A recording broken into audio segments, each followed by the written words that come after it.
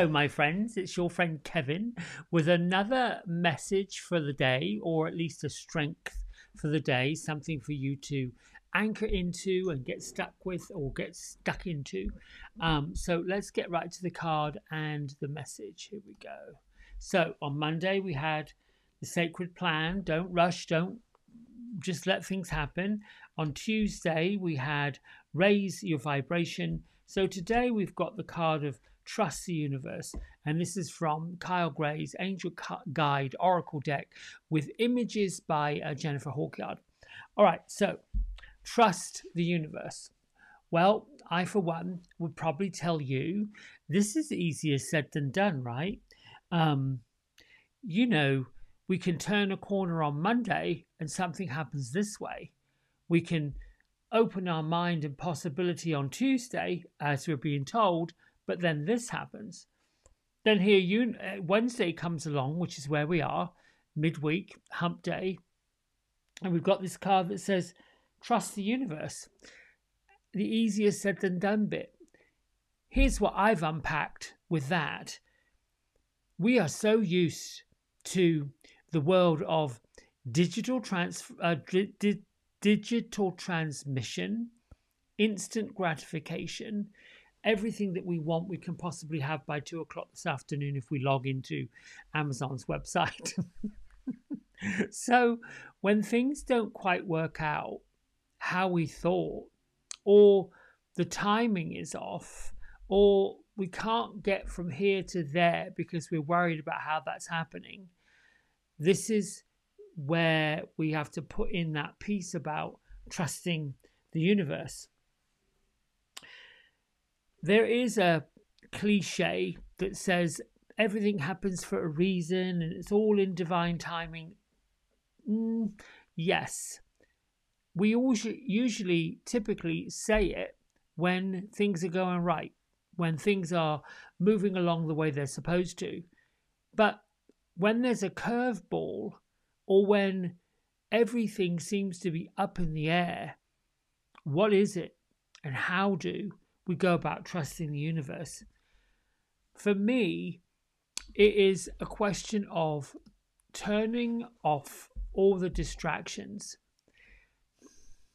We've got two ways of really moving forward. Trusting the universe is a leap of huge amount of faith. When we plan something big, opening a business, getting married, making a big purchase, having to find funds unexpectedly, there is this level of trust or doubt. And those two things is linked to the glass half full and the glass half empty, reaction and response. It takes somebody pretty stable and secure to trust that what's happening is happening for a reason, that there is always something at play for our highest good, particularly in events that are dramatic or drastic. The loss of a loved one, that grief.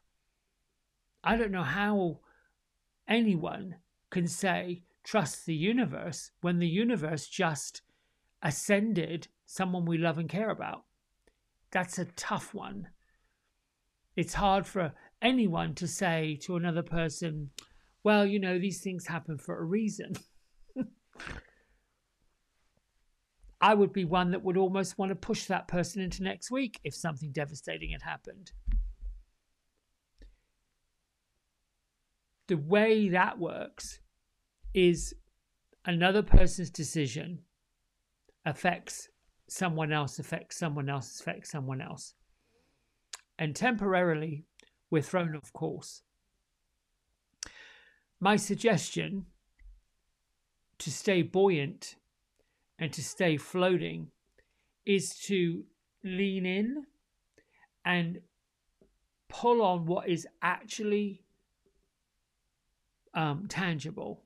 What can I actually count on? What is actually true? Because the ego will also play about with that trust the universe when things are going all over the place. Oh, that's when the ego wants to drive the bus. It wants to keep you in fear, wants to keep you back, wants to tell you, yep, look what you did. This is what happened. This is what you get when this happens, when that happens.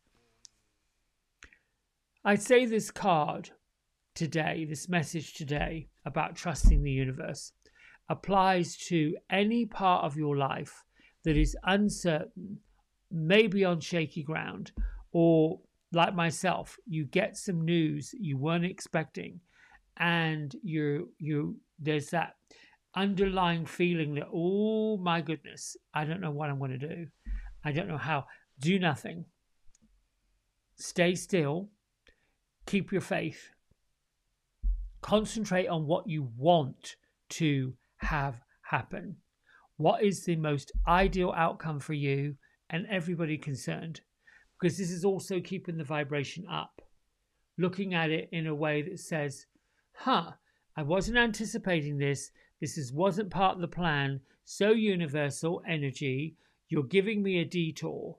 You're giving me another way around this. You're giving me a bit of a curveball. That might mean you're going to have to alter the plans that you put in place. That might mean you got to go ask for help that you're not comfortable doing. That might mean somebody says to you, I'm so glad you asked me. I've been trying to find a way to help you, and I really wasn't sure how. And I didn't want to encroach, or I didn't want to, because that's happened to me before.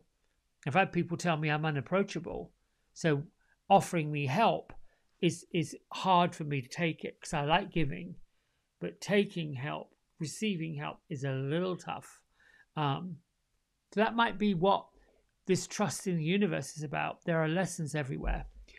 Anyway, that's your message, your strength for today. Maybe you get your journal out. Maybe you look at, listen, if this was the plan, it's not quite working out. Does it need more time, or do you just need to retweak the plan, or do you just need to sit back and say, all right, show me a sign that we're on the right path? Right, my friends. Until next time, lots of love. Keep it going. Bye.